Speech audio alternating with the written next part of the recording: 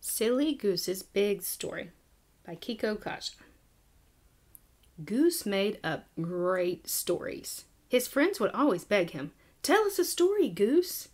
One day, Goose said, "Once upon a time, there were fierce pirates. Soon they were sailing the 7 seas together, looking for treasures. And Goose was the captain, the fiercest of all." Another day, Goose said, "Once upon a time, there were scary dinosaurs. Soon they were roaming the earth together, hunting and growling. And naturally, Goose was the T-Rex, the scariest of all." Then another day, Goose said, "Once upon a time, there was a mighty king. Soon they were marching through towns and hills together, conquering the world. And who got to play the king, the mightiest of all? Why, Goose, of course." "Wait a minute, Goose," said Beaver. "You always play the hero. Why can't we take turns?" "Yeah," said Porcupine. "I'd like to be the hero sometime." "Me too," said Squirrel. "No way," said Goose. "I always play the hero. Come on, keep marching." "That's selfish," said his friends. But Goose wouldn't give in. "They are my stories, so I'm the hero," he insisted. They were so busy arguing, they didn't notice that someone was listening. Suddenly, a big wolf shouted, "Hello, lunch!" They all screamed and ran, but poor Goose tripped on his royal cape. Wolf scooped him up in an instant. "So you're the hero, huh?" Wolf chuckled. "More like a hero's sandwich to me." Goose was in big trouble. He had to think fast. Finally, he had an idea. "Mr. Wolf," Goose said, "I'm glad I found you. You're in great danger." "Is that so?" Wolf laughed. "How?"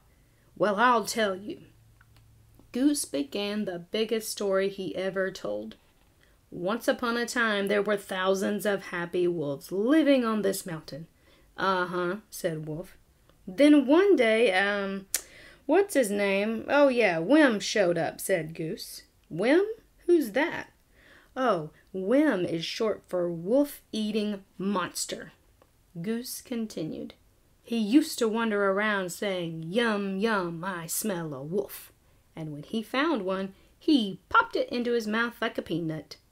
"You are lying," said Wolf, but he looked worried. "It's true, Mr. Wolf," said Goose. "Do you see thousands of wolves here? And this is the worst part. Wim is back."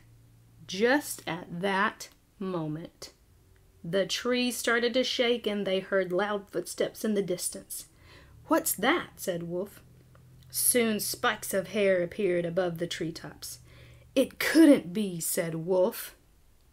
Then a deep voice bellowed, "Yum, yum, I smell a wolf." "It's Wim!" cried Wolf. He dropped Goose like a hot potato and took off running. He never looked back. Whoo! Goose was relieved, but not for long. Something big was coming his way. It was getting closer and closer. Then from behind the trees there came his ferocious-looking friends. "Yum, yum, I smell a wolf." They were still growling together. Goose shouted with relief, "Oh, you guys, you're Wim." "Yup, I shook the trees," said Squirrel. "The footsteps were me slapping my tail," said Beaver. "I was Wim's hair," said Porcupine. "Hey, you know what?" Beaver shouted suddenly. "We finally got to play the heroes." "Play the heroes?" cried Goose. "You are the heroes. You saved me." "Tell us another story, Goose," the friends begged as they walked home. "Okay, I've got a good one," said Goose. Once upon a time, there was a silly goose who had the 3 greatest friends in the world.